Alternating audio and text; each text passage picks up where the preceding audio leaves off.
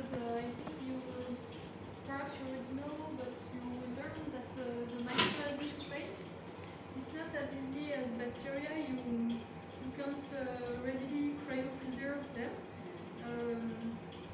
It's not such as a master thing to do. So usually when in the lab, we don't do much screening to find out new strains, or we buy them from culture collections, or partners send them to us, and we preserve them here. So this is accessible to students, PhD, around everyone doing experiments in the lab. This means we take this from microbiology or somewhere lab. This means this is pure isolated. Depends. Some of them are axidic. So when you say axidic, it's that you have only one species in the flask. And some of them are not axidic, so you have your microalgae, but also all the bacteria that were present with them. So it's light. It's not very specialized. It's mainly to preserve them. I think it's like 100. 100. What is the purposes of continuous rotating for the growth or something? So what? Continuous rotating, continuous flowing. This means specific for what purpose it is rotated? Some of them we don't, to preserve it, we don't need to have a constant. This means maybe for multiplication, yeah? Multiplication? This is more to have an homogeneous distribution of nutrients and algae. Nutrient. It depends on the algae. Some of them are more or less sensitive, and sometimes they sediment, like this one, but it's still, when you put it back in suspension, you see it's okay. So don't we have to rotate this one? No, not necessarily. Yeah. Actually, just to preserve them, it's not to study or monitor, it's just to have a binocular when we want to use different pigments. So those are chlorophylls, those are more carotenoids, it's another one. You have this kind. You have, this is Emiliania, I told you about. Emiliania Huxley. So the PhD student who is working on it. Yeah, so cyanobacteria, depends on the subject in the lab. We have this kind of incubator. Yeah, incubator. So you have LED lights. You can do cycles like a day-night cycle. Yeah. You can monitor we have to adjust. We have to adjust the temperature and timer. Yeah, and this is custom made here. I know. For you can set the intensity also. Yeah. For bacteria, we use the huge difference 37 to 22. Yeah, it's, you know this. Yeah, this is laminar airflow. Yeah. We have for culture. One also here. This is also laminar airflow. Yeah, smaller one. Yeah, but same Working? idea. Nepal. Yeah, be careful not to put this on the ground. Because then it's contaminated. We have some little microscopes to this is compound? To count. Compound microscope? Or? Yeah, just an optic microscope with a camera. Electric. Oh, yeah. And we use it, you know this one? Which one? Slides. Yeah. Class slide. Maybe you've been using those before. Yes. Oh, okay. For hemoglobins, for example, like that ones that we wanna.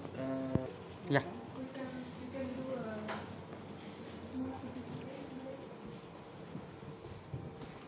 Sorry, Bojo.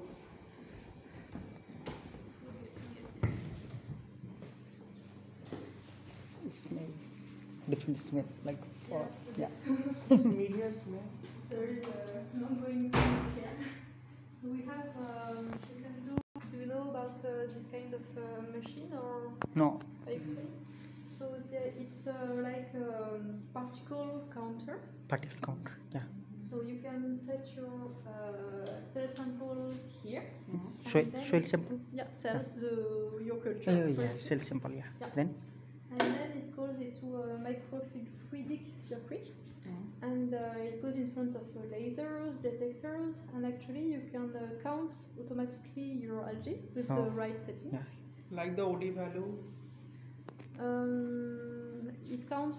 It depends on how you set it. Take to count such kinds of particles like from cell sample. Not just time to start it up and to do it. The most difficult is actually to set up your analysis, to Yeah. know how to parameter it, but it's very fast. In 2 minutes, you 2 have minutes? your.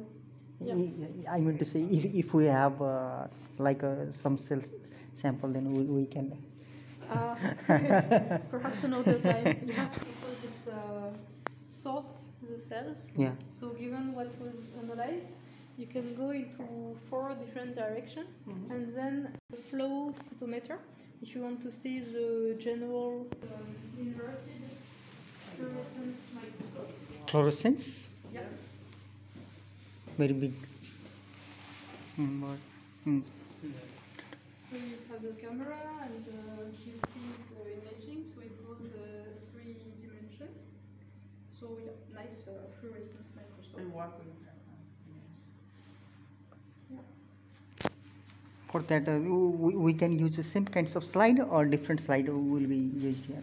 You can use the same kind of slide as Like which I use in compound microscope. But it has to be fluorescence tagged. Like light. Yeah. Fluorescence tagged. Yeah, there is a laser that will excite your cells, and Oh. you get fluorescence from the chlorophyll. Oh. There is a difference because in this microscope you have to do something which is It's a More- nice. More advanced than this is electron microscope. No, different. That's so that difference. That Microscope or something. Which one? This one inverted? Yeah.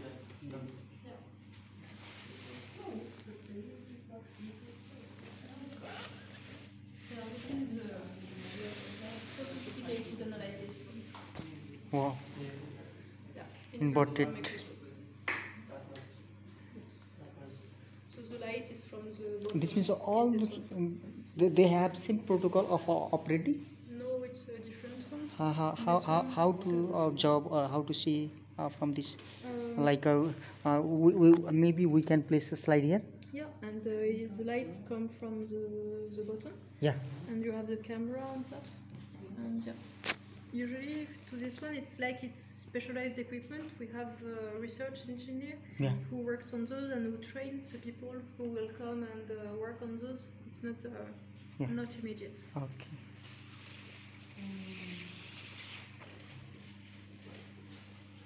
It's a nice equipment. This one doesn't look like much, Yeah. but it's a microplate reader. Microplate. Yes, I don't have one. It's squared, and this is automatized and. Critical density you have to just measurement. put a slide on this and it will keep us reading No, something like. I show you downstairs. We have microplate. I will show you what it is, and you can use it to do a lot of analysis in parallel. I will show you. It's easier to show than to explain this. We do something that's called No. This one. It's for it's the fluids that circulate into the equipment, and you have your sample that is like inside the tube, and this fluid makes the tube to coat it and to make it move in. So it's the chess fluid. Plus emulsifications maybe.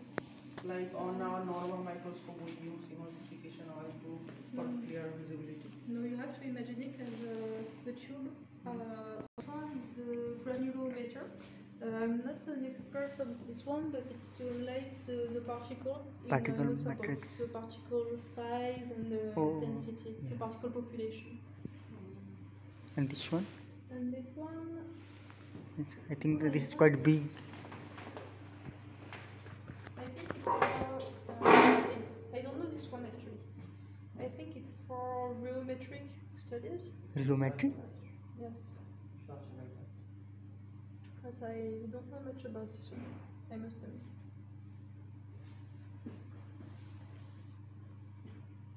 Yeah, in the lab we have. You asked how do we move from there? What do we do next? Some of people do here, the bioreactors, like this one. This one? Yeah. So this is an airlift photobioreactor. This is used to grow different type of algae. So in this one there is a diatom for the Catoceros. So in the airlift you can see we have gas coming from the bottom. That's CO2? Oh, sorry, that's O2. CO2. Depends. It's a mixture here I think of air plus CO2. And it creates a movement, I don't know. You have a pH probe to monitor the pH. Where to see how much is pH right now? You have a computer Screen? to, Yeah. and Oh, to okay. acquire the data. Yeah. This one? Yeah. Yeah, it's connected to this Yeah. one. It's centralized here, somewhere from here. Yeah, it's And this? under the computers are under Yeah. the bench. This means this one for? This one, it's a pump. This is showing here. This is medium, I think. This one, madam. This. Yeah, this is a peristaltic pump. Yeah. So it activates. You can see it turns very slowly. So it injects new medium very slowly in it. Okay. The medium culture is injecting. Yeah. This is run continuously. So you have Media for the medium transport going here. in, Media. a dilution rate, but then you will need to have your class on photobioreactors to, and you will have a lot more understanding on this, but it's a way to operate the photobioreactor. Either a batch, semi-continuous or continuous. Yeah, So yeah. this one is continuous. And This one is continuous. The out, you can operate all three modes, but now I know it's continuous. And the out,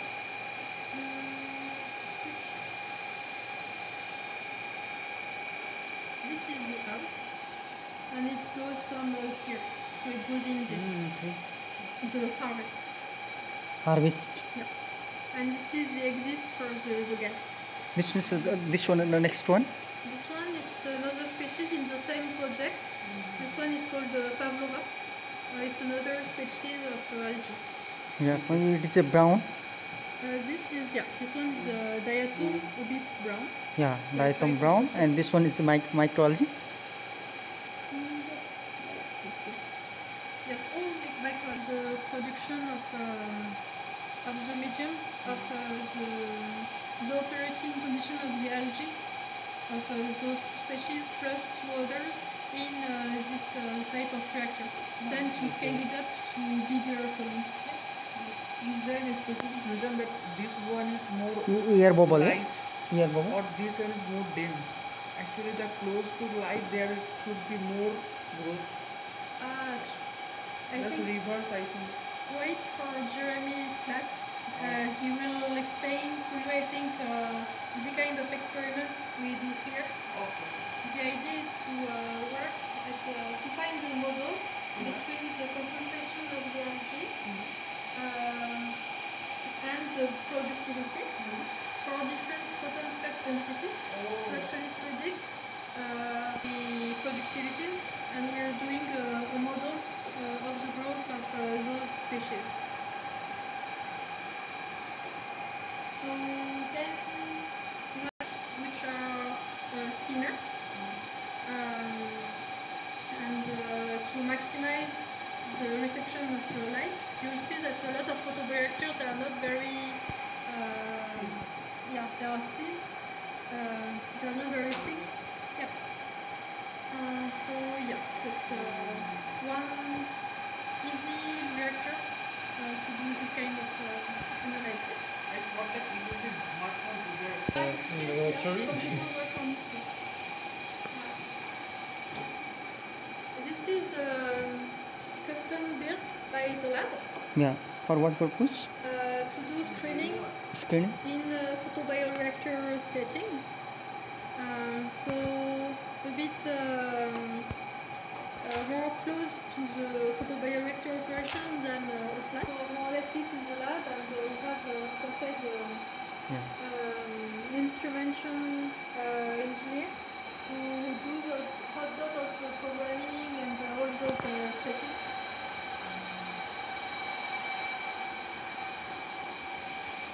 So yeah, it's also a climatized system. So usually we can put This one, I think. Yeah.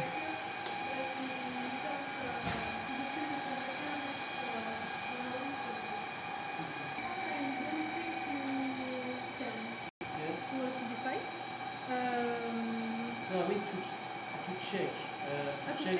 if it's running okay or something like that. To temperature. Yes. That is set up to regulate or to add more CO2. Depending on the experiment, but sometimes you can add chemical bases. Yes.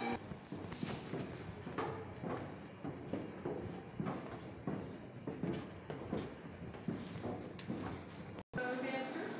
Yeah. A bit more specialized than the one I showed you earlier.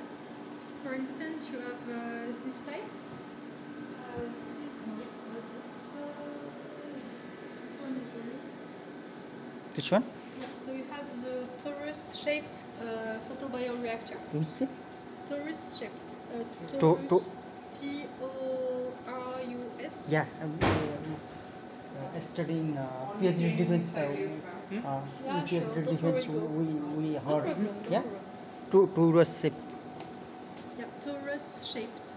This is because of the shape, which is a tor, like a circle. Oh yeah. And yeah, you have the agitation is mechanical. It's Yeah. caused by the helix here. Yeah. And you also have gas addition. So please move on. Look at it.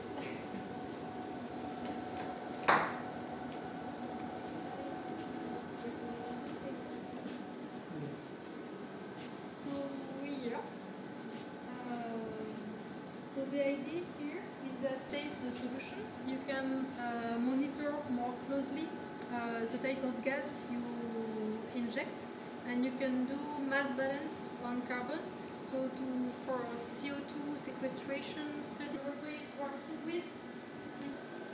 Nice. This means those things happening will be observed by this one.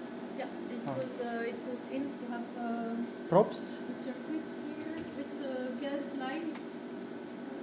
So goes into the connector. So it's not connected at the moment, but it will go from here, from the outlet. Yeah. Here. Yeah. Oh, sense. And yes, so we have this one.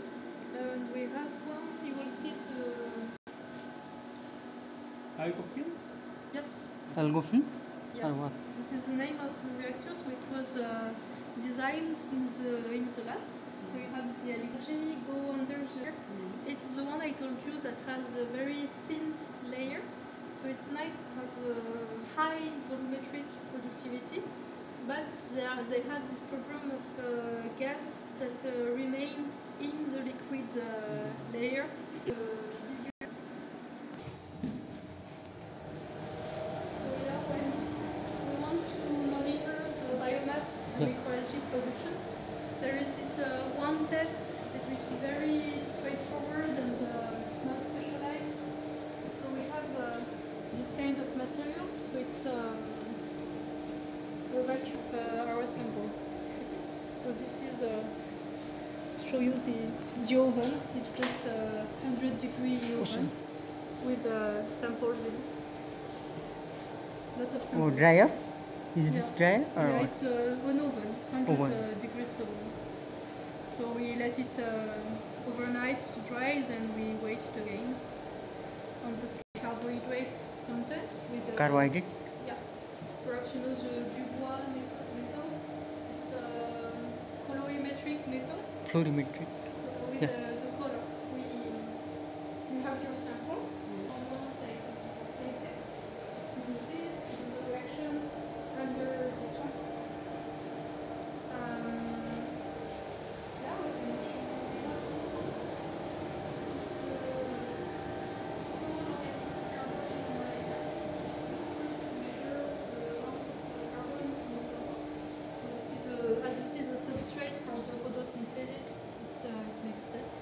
What is this, madam? Total organic carbon analyzer. Oh, to TOC. Yeah. Organic carbon analyzer. We have Organic carbon analyzer. process samples. So Both are centrifuges? big ones and small ones. Right.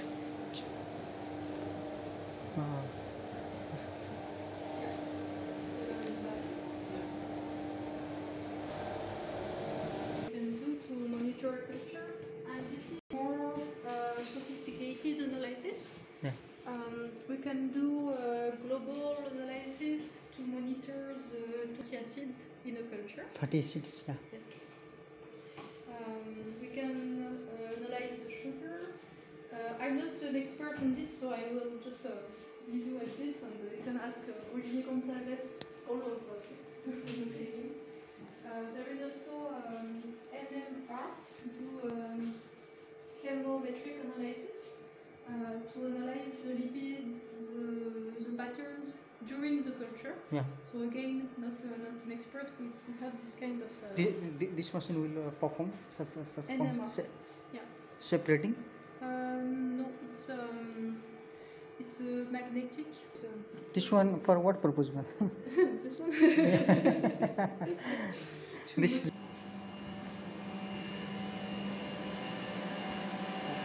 So different types. So I show you the most basic one. It's an ion chromatography. Which? Ion chromatography. Ion chromatography. Yeah. So the algae, they grow on the nitrate, phosphates. They use other type of elements. So we can analyze them with this one. It's a liquid chromatography coupled to a mass spectrometer. What's the name? What is the name? LCMS. LCMS. What does it do? Inject something to something? Here it's to analyze the sugars. So you can, we have people who work on the polysaccharides, exopolysaccharides produced by the algae. So they take out sample. What does exactly is the main role of this device? This sample, you Yeah. produce that, and then you can treat it to analyze the chemical structure of the polysaccharides. So it analyzes polysaccharides. Yes. Okay. This means whether there may be polysaccharide or may not be. But what the role is to only analyze polysaccharides, yeah? Depends on the, well, in the lab, yes, but the other equipment, Yeah. spectrophotometer. Yeah. And I won't go yeah. much into detail, and Jeremy will tell you a bit about it. Is to analyze the way light is absorbed and emitted from the algae, and we use the data it gives to feed on the model for the productivity for the culture. Liquid. So not coupled to a mass spectrometry, and also to analyze compounds. Compounds. Yeah. Yes. This means there is a sample. It doesn't produce anything, it just an analysis. Analysis. We have some work much in those rooms, but it's for people studying more membranes. So we have different setup like this. So this is a hollow fiber membrane for separation. Yeah. Okay. Yeah, different type of really membrane. You have they are stored in those kind of box, more or less big. And I think you will have to wait for the people specialized in those one. This is more for the downstream part of we do. This is tangential filtration. Yeah. So I think I will perhaps make you a more specific visit on this. And I have to leave you because I have to leave at 4:30. Okay. So I think I will let you here. So